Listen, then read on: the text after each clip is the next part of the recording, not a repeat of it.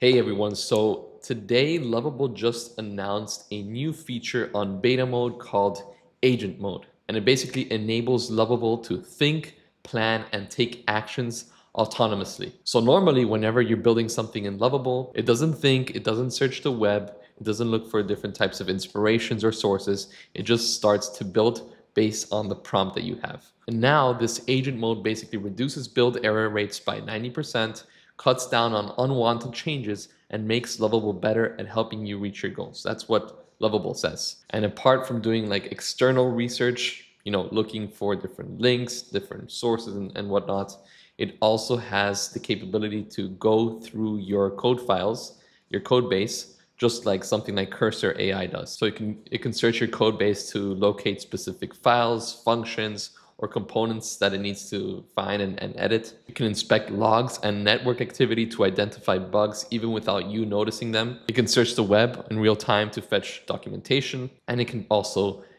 generate and edit images inside of your app.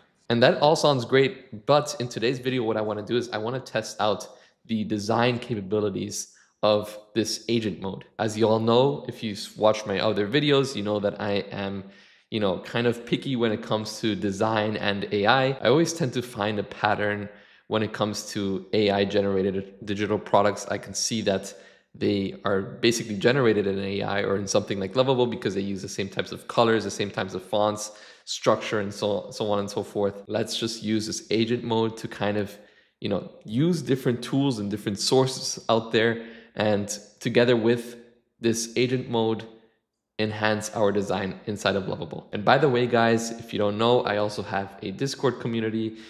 We are basically different builders, different startup founders, different designers from all around the world, and we get together every single day at 10:30 a.m. Eastern time to midday Eastern time to basically talk about different topics, our struggles and challenges, our successes, or different types of video ideas that I can talk about in the near future. So if you're interested in that, please join my Discord community. Link is down in the description below. Now, going inside of Lovable, I already have this beta mode kind of integrated into my Lovable account. I know you can't really see it, but right before I started this video, I had to click on accept or try now basically, and it is now connected to my Lovable account. So if I start to write out a prompt, the agent mode will start. So in this case, what I want to build is, let's say that we are working with a real estate agent and they have a bunch of apartments, but the apartments are empty, right? And the apartments are empty, and they basically want to have something that can populate these empty rooms with furniture, right? They can kind of write down, okay, I want red furniture, let's put it in here. I want white furniture, let's put it in this room. So we can say, I want to create an app that allows real estate agents to add images of an empty room. Then after the image upload, they can provide a prompt as to what type of furniture should be inpainted in this room. Then they can click on generate room, and there's an image with the original empty room and the prompted furniture inpainted on the room, right? Or on the image, right? And then we can click on submit. And as we click on submit, we already get this little pop-up over here. Agent costs adapt to task complexity, sorry. And as you can see right now, it's thinking. So before, Lovable wasn't really thinking before. And now we get this like new thinking module. So it thought for 8 seconds. And then it basically provides us with a summary of what it's gonna create with a design approach, which is what we're kind of interested in this video. And if I click on this read more, let's click on this. It opens a new tab and we get basically this blog post, right? Introducing agent mode, enabling Lovable to think, plan, and take actions autonomously, like I said before. Now, at the bottom of this blog post, we have pricing, and we have over here a little table, default, chat mode, and agent mode. So for default and chat mode, we have 1 credit. And then for agent mode, we have usage based. And that kind of signals some alarms on my head. But as you can see, for example, a simple message that reads 1 file and edits 1 file will cost 0.8 credits. So some of these messages will not be a full credit. It'll be actually less than that. So that's actually something, important to keep in mind. But on the other hand, a message that leads to 5 file reads, 4 file edits, and 1 image generation will cost 2.2 credits. So you got to be careful with that. Just keep this in mind that some will be cheaper than 1 credit, some will be more expensive. And we get our design over here. We have basically, if we scroll all the way down, we can see that we have professional design system, real estate blue palette with elegant gradients. Okay, I mean, it looks okay, but again, it still looks like it was generated with Lovable, right? We have like, I can't describe it. You can see kind of with the font, with the spacing of the font size, somehow these, secondary titles all have like the same type of font size and font family. So it all looks very kind of, created in Lovable. And again, just to show you what I mean, this is another type of project that I built with my community in one of these calls. We basically get kind of the same type of font, same type of font size, same type of, white curvy boxes. Another example is this one. This is like a student loan calculator that basically, you have like these different boxes, same type of font. Again, you see kind of like these patterns here and there, like I was talking about in the beginning of the video. This is a clear example of that.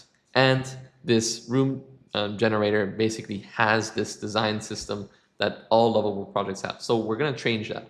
Now, since Lovable has this agent mode, and agent mode can also kind of go through different websites, what I'm going to do is I'm going to try to generate a design using MagicPath and basically have a preview link of that design and share it with Lovable's agent and see if it can kind of implement that design style. So inside of MagicPath, we have this design system, and we have a bunch of different design systems, also custom design systems that I've built. But we have some like, some funky ones. We have some more, nice design. Like this one inspired by Airbnb, or we have like Claude, for example. But I'm just gonna get the, let's get the Airbnb one. And what we're gonna do is we're gonna double click somewhere over here, kind of zoom in, and let's create some type of design in regards to this project that we were building, like a very similar prompt. So I'm just gonna copy this prompt over here, bring that over to MagicPath, and paste that over here and select that Airbnb design system, click on submit. And while this loads, I can also create another one. So we can just click on the plus sign over here. Let's paste this and let's make it in another type of design system, and then do the same thing without any design system, just to see what AI kind of suggests you to create. And by the way, you can also add image references if you have some type of image that you want to, kind of influence this design. And so we get 4 different designs here. We get this Airbnb one, we get this Twitter one, and we get these 2 custom ones without any design system. I really like this Airbnb one and the Twitter one somehow. The Twitter one, I kind of like this, simpleness, and basically this font as well looks pretty cool. But the Airbnb gives me like this, homes, vacation homes vibes. So we can use this one for starters, right? So what I'm gonna do here is I'm gonna basically open this in a new tab, and we have it over here, open in a new tab, and it's kind of mobile only, which is kind of also what I want, because, these realtors are gonna be taking pictures with their phone and uploading it there in their phone. So I'm just gonna I'm gonna basically copy this URL, and I'm gonna see if the agent can figure out the whole layout of the structure and the whole design of the structure. I'm gonna say make the design, structure, and context to be exactly like the one here. Let's just send that over here to this chat, and let's just close this little pop-up that we got. And says, I'll fetch the design from that URL to replicate it exactly in your app. So it fetched the design of that URL. Now it says, now I'll replace this exact design. It's a clean mobile-first interface with a simple header, centered upload area with dash borders, text input, and character counter, and pink generate room button. All right, it says pink. It doesn't really give the exact color code, but let's just see what it basically delivers us. And we get what we want. We get this upload room image title. We get this place where we can actually upload the image, and we get this area where we can describe the furniture to add. Perfect. So in terms of design, that actually went pretty well. Now what we can also do here is we can ask the agent, the Lovable agent, to research different types of designs out there and kind of implement a custom design based on those, other types of image uploaders that they might find. So we can say research 3 similar apps to this one and create a design based on those examples. Now you can see it's searching for 3 different things: AI room staging apps, virtual staging, apps, furniture, room visualizer, apps, AI, furniture, staging, whatever. And it says, now let me fetch detailed screenshots and designs from the top 3 apps I found. Virtual staging AI, reimagining home, and interior AI to understand their UI patterns. Now I'll save this research to memory and create a new design based on the common patterns I found across these 3 leading apps. And as you can see, it does give us a better design. We have kind of like this blue color. It does give us a better design in comparison to the first design it gave us. But as you can see, it still kind of looks like it was generated in Lovable. We get the same types of icons, the same types of color styles, like this little shade of color and the dark icon. It just screams out Lovable design to me. So what I'm gonna do is I'm just gonna revert back to this MagicPath design that I have. And I just like it more because it is just more unique, right? You can actually, inside of MagicPath, create a branded design for your app. And now to finish off this app, right, let's say that we're satisfied with the design. Let's finish it off by actually, asking the agent to basically integrate this specific API, introducing Flux.1 context. And just to give you some context on this Flux.1 context, we can add an image reference here in the playground. Let's just upload this, and then we can type add red furniture everywhere. Click on generate, and then it basically uses that same image. We can see over here, it's the same image, right? If I were to zoom in, you can kind of see same kind of window over here. Didn't even touch it. It just applies the red furniture.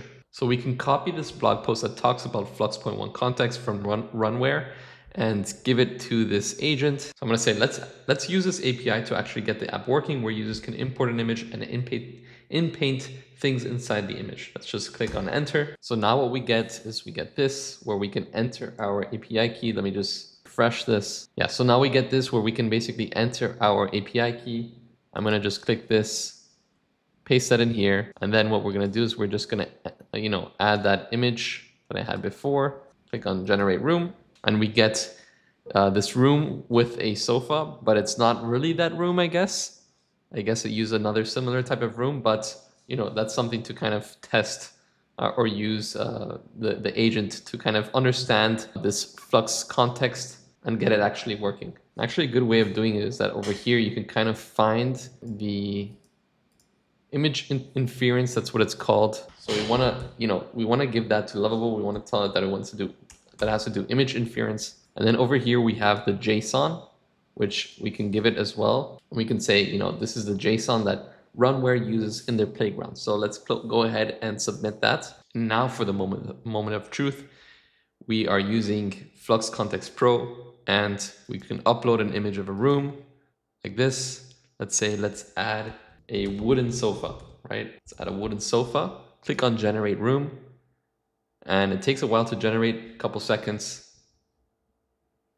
And basically we get a wooden sofa. I mean, it looks pretty, it looks more leather, but I mean, I understand there's no wooden sofas really, I think, out there. So at least the legs are wooden, but basically we're getting the same image output over here, or at least very similar, which works, right? But yeah, guys, hope you enjoyed this little tutorial today where we basically saw the Lovable agent and we created a custom design for our Lovable agent using MagicPath. And then we basically created our own little app using a Runway API, which worked like a charm. Hope you guys enjoyed this video. If you did, please feel free to like the video, subscribe to my channel, because I'm basically posting videos every single day, about these different types of topics. And if you want me to talk about some type of specific topic or tool, please let me know down in the comments or join my Discord and reach out to me. Thank you so much for watching. Hope you all have a wonderful day. Goodbye.